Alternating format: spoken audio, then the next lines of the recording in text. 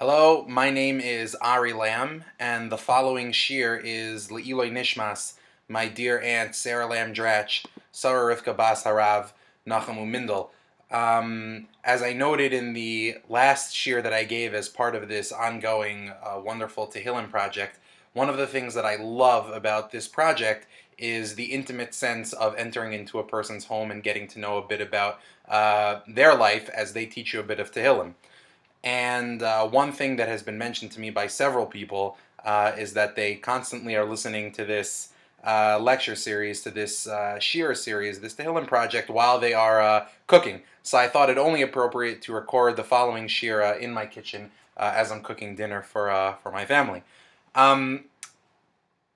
Today's psalm is Psalm 78, Psalm Ayin Ches, which is a rather unique psalm in that it recounts in great detail, and of course within the context of a narrative structure, but in great detail, the history of Bnei Yisrael up until that point. And other than that retelling, it makes no other claims, it doesn't have any significant embellishments that take the reader or the learner beyond the realm of history. It really attempts to instruct and to teach through the retelling of history, and it is significant in that it reworks much of the earlier material from the Chumash and from the Nevi'im Rishonim, from the first early prophets, into a conceptual whole. And in that regard, it's quite striking. Now, one of the events that is recounted in this psalm is significant in that it doesn't occur or it isn't mentioned in the earliest source within the context of which it is discussed, and that is the destruction of the Mishkan at Shiloh, the destruction of the tabernacle at Shiloh. Mishkan Shiloh's destruction is alluded to in this Perek of Tehillim, in Tehillim Mizmor Ayin Chet, and it is mentioned several times in the prophet Jeremiah's harangues, in Yirmiyahu's exhortations to the people of Bnei Yisrael to repent, lest the Beis HaMikdash itself be destroyed.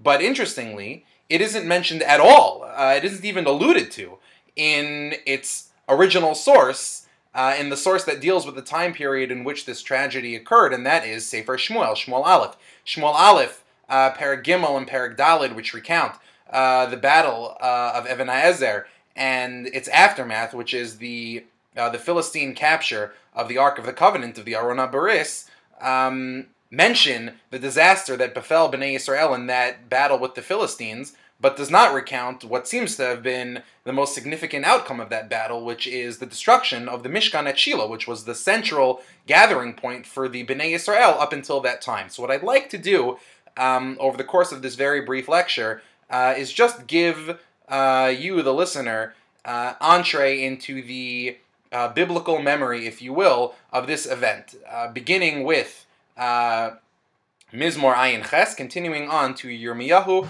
and then finally circling back around to discuss the question of why in the world would Shmuel not mention such a significant, tragic, and surely monumental, in the most horrendous sense, event in the course of Jewish history. Beginning with Mizmor Ayin Ches, the pasuk tells us as follows, beginning in pasuk Samech: Vayitosh Mishkan Shiloh, Oel Shikein Ba'adam, Vayitein La Shavi Uzo, V'Sevarto V'Yad Tsar.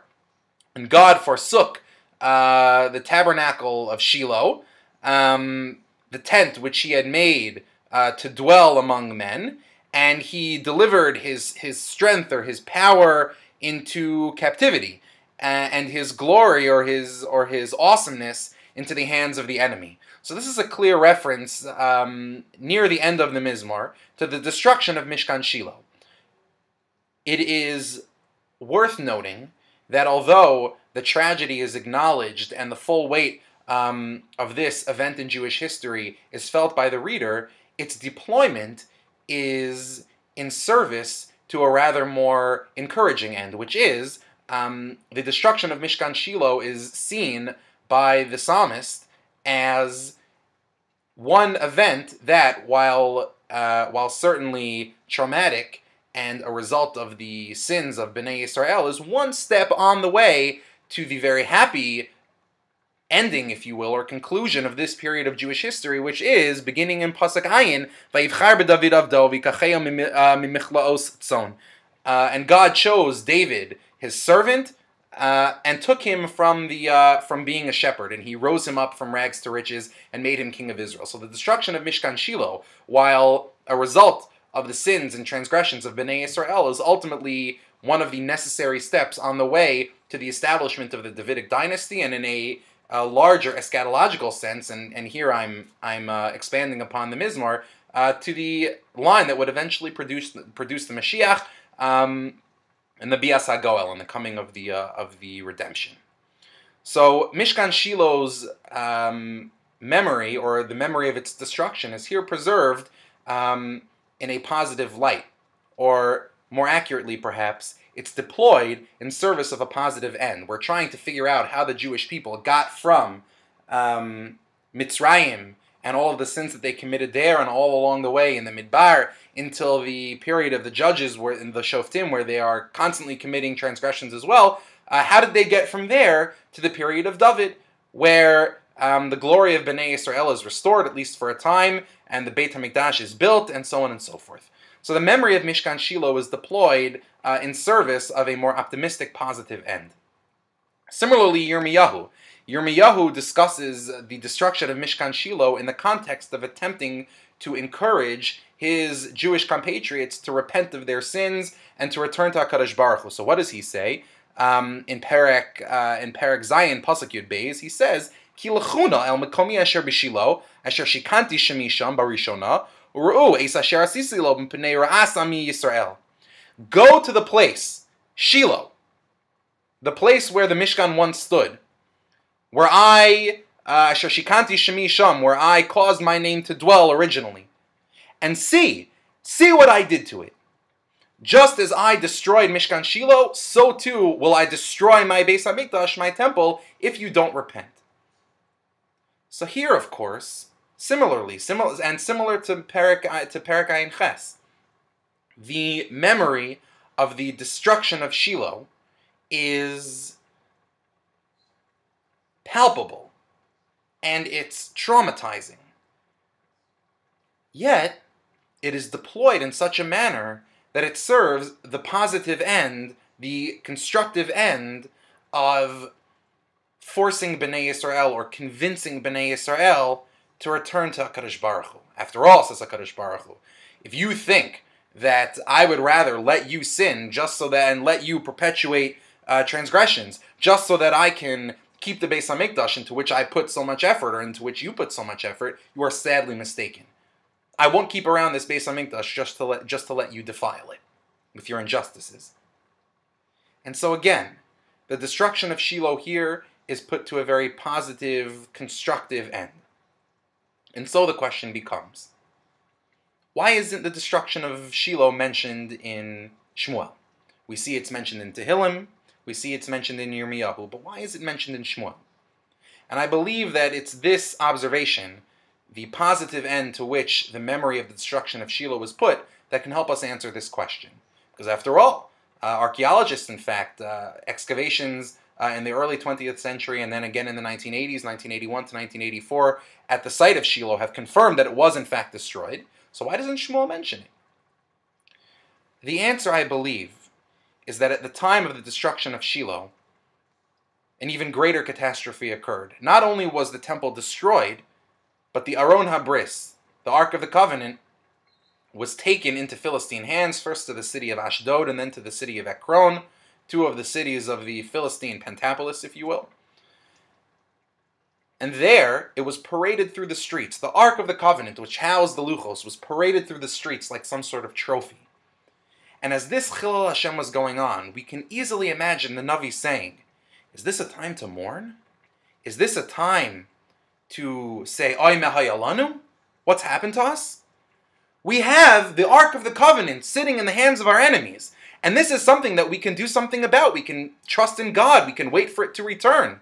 We can plan for its eventual restoration to us. And that is indeed what occurs. HaKadosh Baruch Hu makes it impossible for the Philistines to safely hold on to the Ark of the Covenant, and then finally the Aron is returned to Bnei Yisrael with great pomp and circumstance.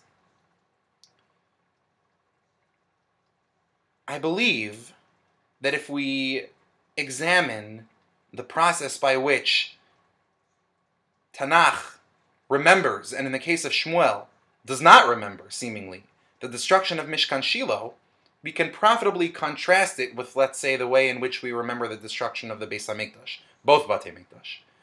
When it comes to the destruction of the Batei Mikdash, we simply mourn. We do nothing but cry, and perhaps cry for other things as well, the Crusades, the Inquisition, whatever the case may be, the Asara Harugei Malchus. But when it comes to the destruction of Mishkan Shiloh, there seems to be another attitude at play here. Its memory is not preserved simply for the sake of crying, which of course is a valid model.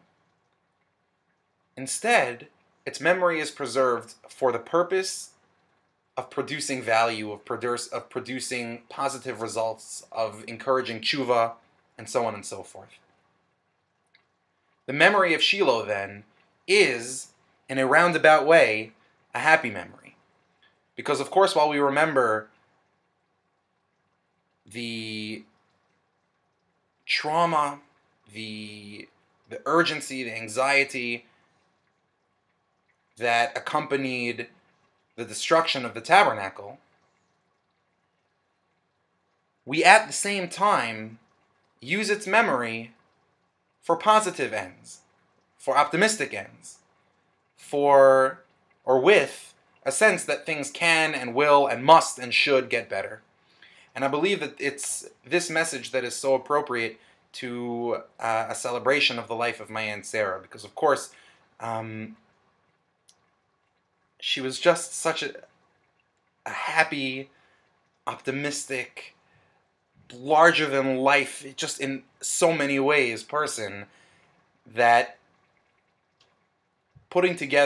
using her memory, or putting together a project like this in honor of her memory, is perhaps the greatest tribute that could be paid, because the learning that goes on over the course of this project is just so powerful and so meaningful and is so widespread. How many people listen to this on a daily basis, that I believe we've really turned this Tehillim project into a celebration of the life of Aunt Sarah, in much the way I think that Tanakh, that Shmuel, that Tehillim, and that Yirmiyahu turned the destruction of Shiloh into a celebration of the potential that is latent within each and every member of Am Yisrael.